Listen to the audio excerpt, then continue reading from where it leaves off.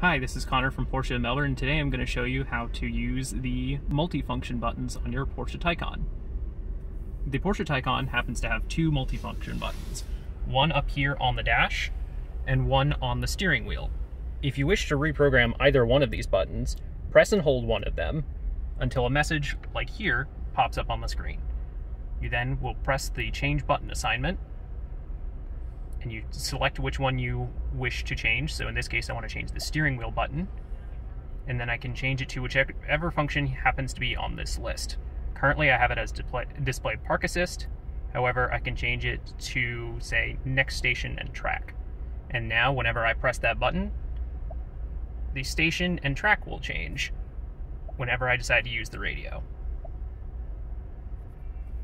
If you happen to have any further questions, feel free to call or email me at cmcgrath@porscheofmelbourne.com. Thank you.